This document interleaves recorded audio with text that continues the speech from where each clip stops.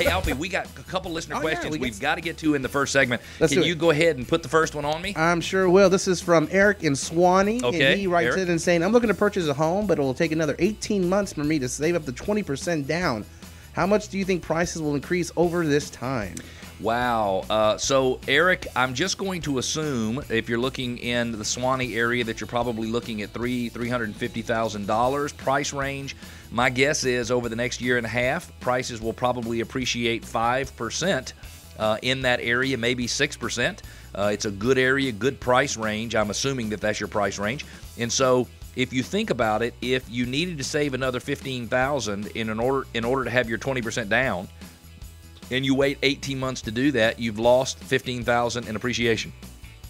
So I think with interest rates being so low right now, Eric, I would look at all options to see if you could do a first and a second, or you could do a small amount of private mortgage insurance that would go away when you get 20% equity in your house. But I think prices in Swanee will probably go up 6% in the next year and a half. Do we have another question, Alfie? We got time for one. Yes, this one's from out of the state of Georgia.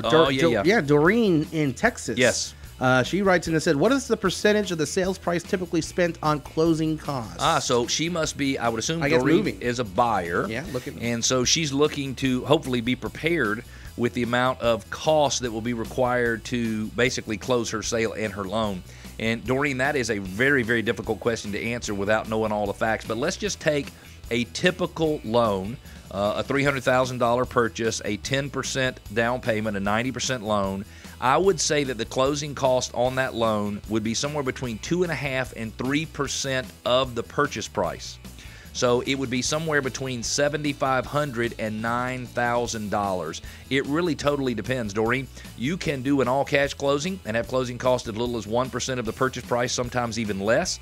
You can do an FHA or a VA closing and sometimes have closing costs including your prepaids and setting up your escrow accounts that would be somewhere in the 4.5%. So if you're out there, 2.5% to 3% in the normal price range, but I think if you're across the board, if you'll budget somewhere around 3% for your closing costs, you should be safe.